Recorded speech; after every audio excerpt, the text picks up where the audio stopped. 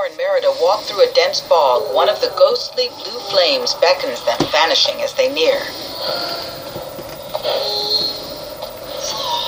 They spot another wisp up ahead. It disappears as they arrive at a stone formation.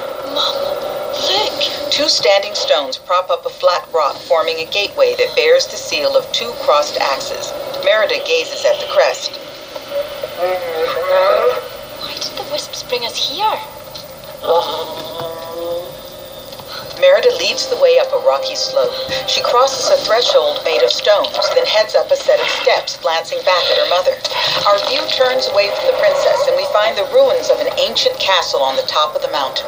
An aerial view reveals the round, crumbling dwelling jutting out onto a lake. Hiking up the rocky incline, Merida nears the abandoned structure. Whoever they were, they've been gone for a long, long time. The floor collapses beneath her and she tumbles into a room. Fine, Mom! Just fine. The princess rises to her feet and wipes herself off. She glances around. Dim daylight floods in from the hole in the ceiling. It's a throne room. You suppose this could have been the kingdom in that story you were telling me? The one with the princes? She finds a broken stone carving of 4 princes. 1, 2, 3, 4. The oldest. Eleanor peers through the hole. Split, like the tapestry. In a flash, the tapestry gets slashed and the stone carving cut with an axe. Merida backs away. The spell. It's happened before. She finds a pile of skeletal remains.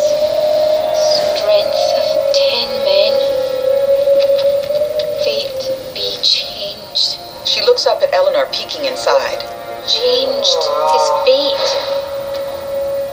Oh no. The prince became... She turns to find a ferocious bear towering over her. Mordu. Eleanor growls and Mordu roars. Merida shoots an arrow striking the scarred bear's chest. Mordu chases her across the throne room.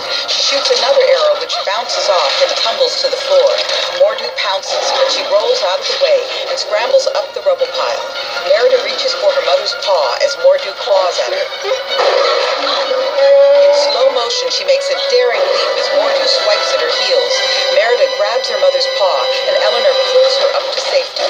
As Eleanor steps around a stone wall, Merida glances back at the hole. Mordu breaks through. Eleanor pushes the wall over, sending an avalanche of stones at Mordu. She gallops off with Merida on her back.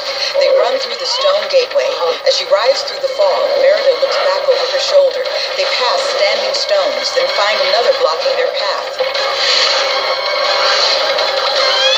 They slide to a stop at its base. Its upper portion rocks unsteadily. As the clears a touch, they find themselves back at the circle of standing stones. Merida faces Eleanor. Mum, we need to get back to the castle. If we don't hurry, you'll become like Mordu. A bear. A real bear. Forever. Mend the bond torn by pride. The witch gave us the answer. The tapestry.